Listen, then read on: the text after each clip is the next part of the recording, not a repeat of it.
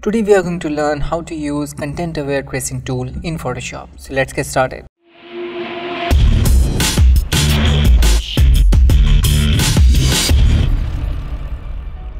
So we have this image of wolf and I want to create a vector of it. Normally we use pen tool and sometimes it can be a time-taking process for you.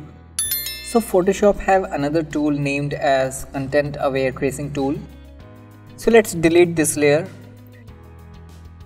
And generally you find this tool with the other pen tools, but it's not there. You need to activate the tool so that we can use it. To activate the tool, go to Edit, Preferences, Technology Previews.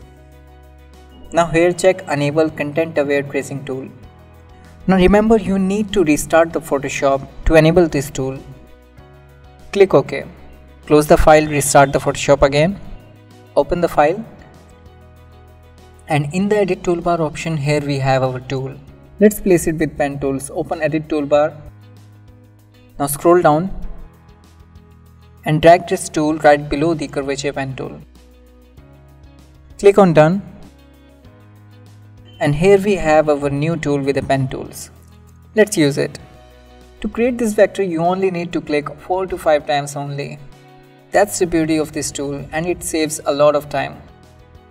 I hope you learned something new in this tutorial, and if you do, subscribe to my channel, give it a big thumbs up, tell me your views in the comment section how was the tutorial.